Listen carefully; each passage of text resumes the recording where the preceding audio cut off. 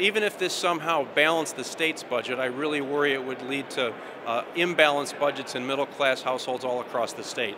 It's going to put great pressure to increase property taxes. It's going to increase college tuition.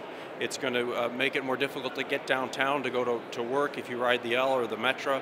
It's going to make much more vulnerable middle-class seniors who, by cutting programs that might keep them in their home, will shift them to nursing homes. It's a real risky proposition to try to balance our budget by shifting all of those costs to middle-class families across Illinois. We're waiting for the governor to actually introduce a budget, and then we'll start our hearings. I'm worried that we're cutting off our nose to spite our face. My mom always said an ounce of prevention is worth a pound of cure, and by cutting all of these preventative programs, I really worry that we're going to just kick the can down the road.